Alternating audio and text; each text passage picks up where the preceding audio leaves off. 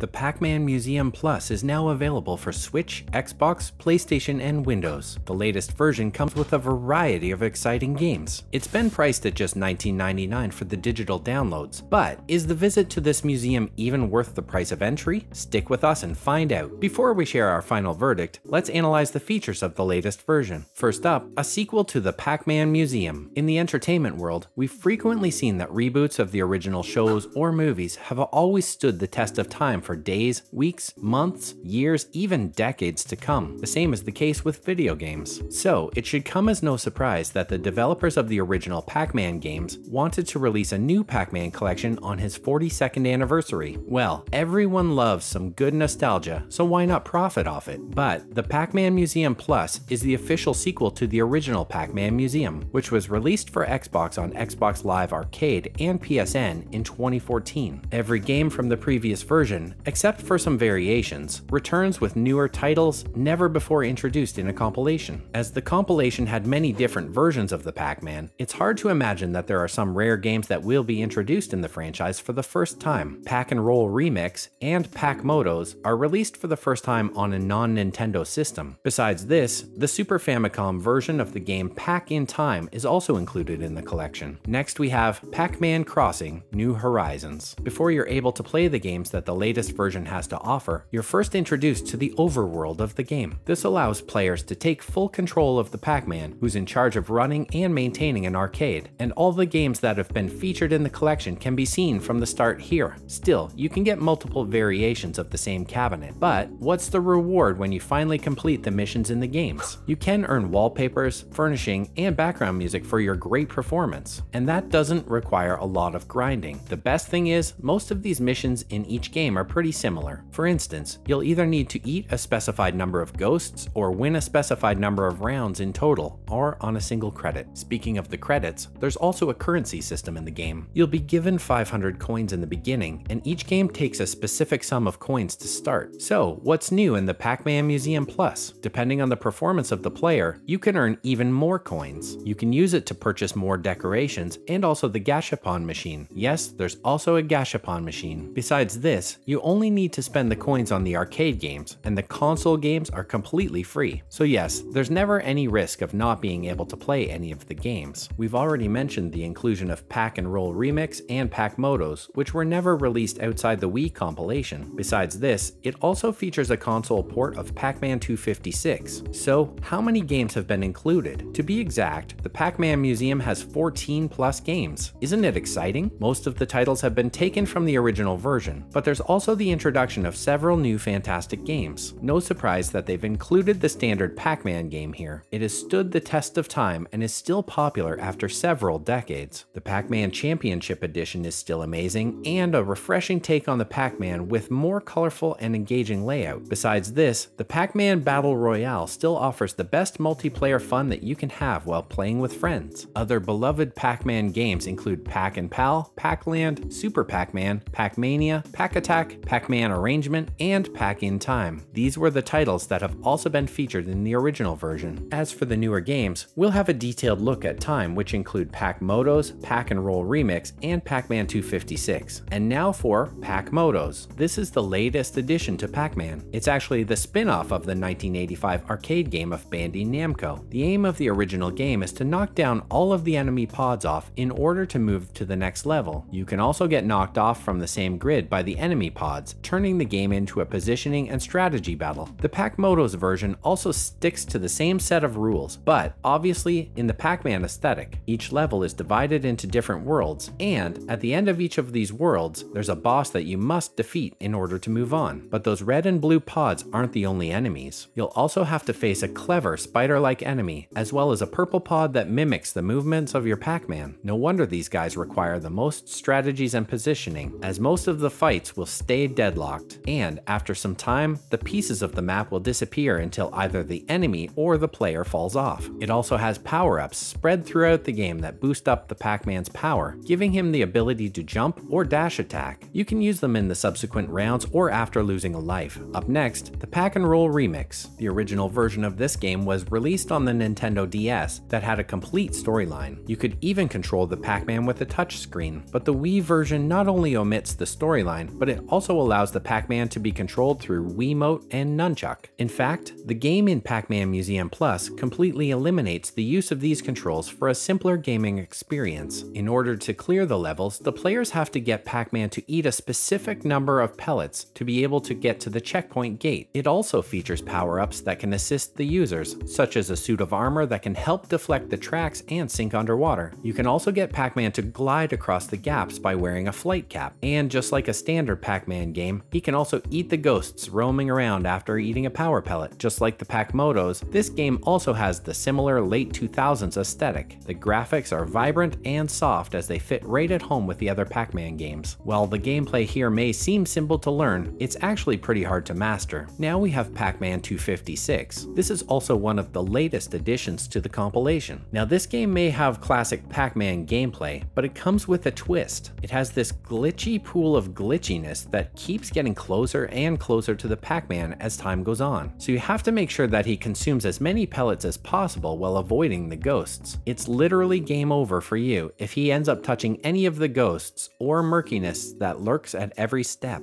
Just like the previous games, you can also get power-ups here, which will help in achieving a faster survival time. If you didn't notice, the glitchy murkiness and the goal of eating 256 pellets is actually a reference to the kill screen of the original Pac-Man. In fact, the game glitches out after level 256, so it gets very difficult, if not impossible, to continue playing. But this is actually what you can expect from such a console port of a mobile title, and its inclusion in the compilation only shows how much time has passed. So, is Pac-Man Museum Plus worth buying? Now let's get to the real talk. The goal of keeping an arcade that the user can customize to their taste, the added incentives of plating each game, and the amount of titles as compared to the original version should all easily make it a 4-star game, right? To burst your bubble, it has one big flaw. There's no doubt that it has a cool presentational interface, but it gets overshadowed by its really poor frame rate. Yes, we're really not joking. And considering the fact that it's only got one 3D room, it's also pretty basic when it comes to the graphics. So again, the curse of Unity has struck the developers. This choppiness even appears to be more noticeable when in the handheld mode, even though it's definitely present on the big screen too. So no doubt, the frame rate is a big disappointment, and it should have been ironed out. But you can't deny the fact that the arcade overworld is a wonderful addition. And while you spend some time experimenting and creating your arcade environment, the novelty of the gimmick is also short-lived. Aside from the presentation, you can't really find fault with the quality of the titles nor the comprehensiveness of this collection. So for the ultimate enthusiasts of the Pac-Man, this is definitely the best roundup yet and worth investing your money. In fact, you can call it the Pac Festival, as it offers unlimited hours of fun gaming. That's a wrap for the video. Are you going to buy the Pac-Man Museum Plus? Let us know in the comments below. Make sure to give this video a thumbs up and subscribe to our channel for more amazing videos like this. See you in the next one.